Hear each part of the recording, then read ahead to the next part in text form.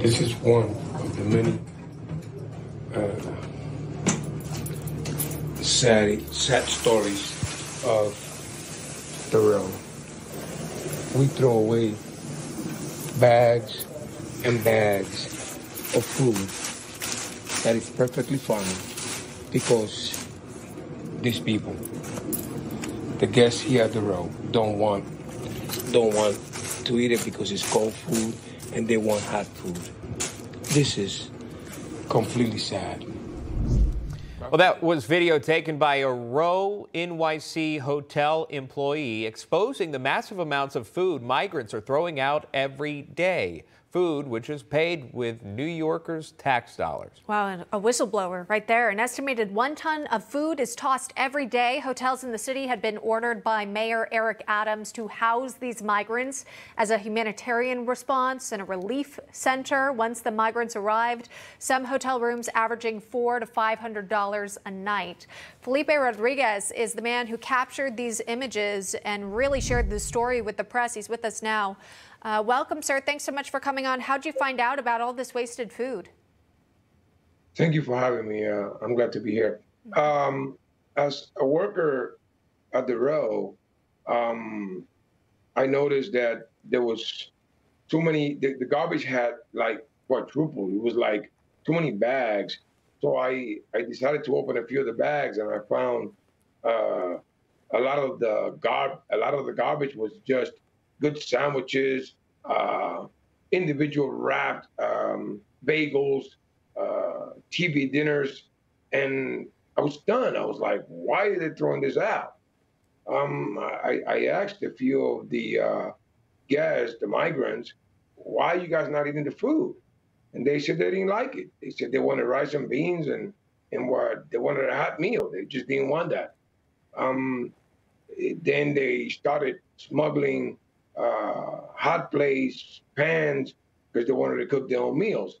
And that's a fire and safety issue for all of us, for the guests, for the workers, for the hotel itself. It's dangerous. Well, that's an element to the story, at least that I did not know, that they were attempting to cook their own food within the hotel room, if I'm understanding you correctly. Yeah.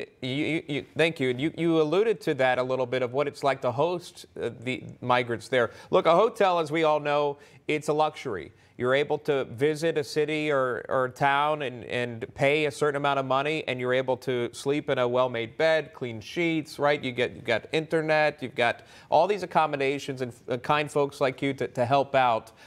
This is a different situation. What has it been like for you as a hotel worker to host many, many migrants in your facility, in your hotel?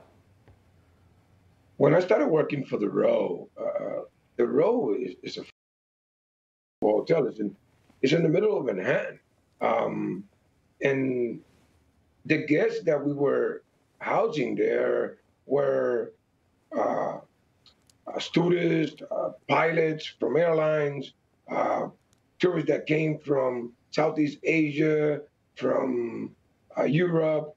There was an array of people that were kind, they were respectful, and the interaction between the guests and the local 6 Hotel Detroit Council union members was pleasant. It's very pleasant. Now we're dealing with migrants who, some of them are very kind too, but the government failed to vet out, the good from the bad, and they just threw a whole bunch of migrants without knowing if those people was gonna be of good to our neighborhood, to our communities.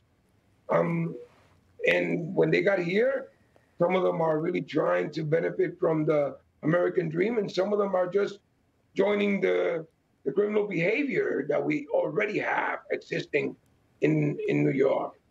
Selling drugs, smoking weed, getting drunk, domestic violence. It's chaos. Right, It's crazy. right. And then it falls on these hotels' shoulders, quite frankly, the employees who have to clean up these rooms after the fact. And then, of course, the unfortunate discovery of completely wasted good food that had been rejected by migrants. Really interesting. Felipe Rodriguez, thanks for coming on, sharing your story. We appreciate your time today. Thank you.